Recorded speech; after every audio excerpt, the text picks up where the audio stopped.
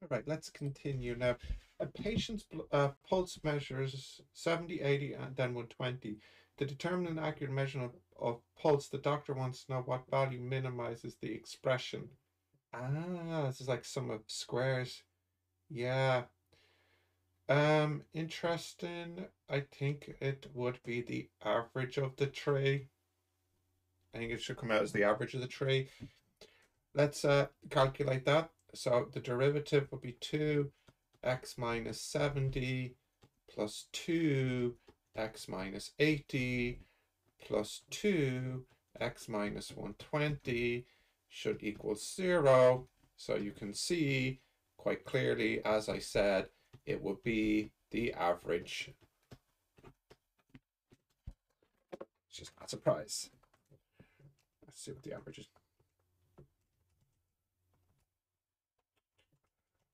That's 90 beats per minute. Now we can confirm that that is a minimum by calculating the second derivative. So the second derivative would be 6, which is a positive, which is a minimum. Okay, and now, so that's 324, 325.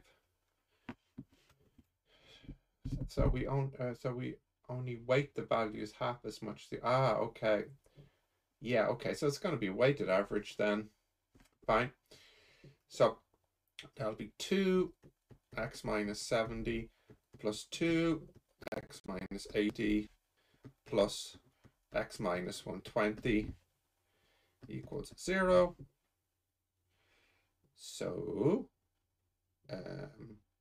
if I divide by 2, no, let's not divide by 2. So I shall get 5x equals 140 plus 160 plus 120 over 5 then. 140 plus 160 plus 120 divided by 5. It's 84 beats per minute. Let's check the answer.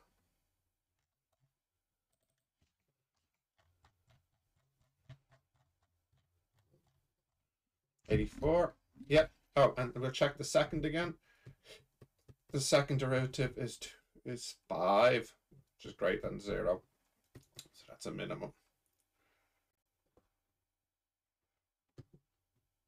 Okay, short video today. I have lots to do this evening for school tomorrow, so we'll just leave it there for today.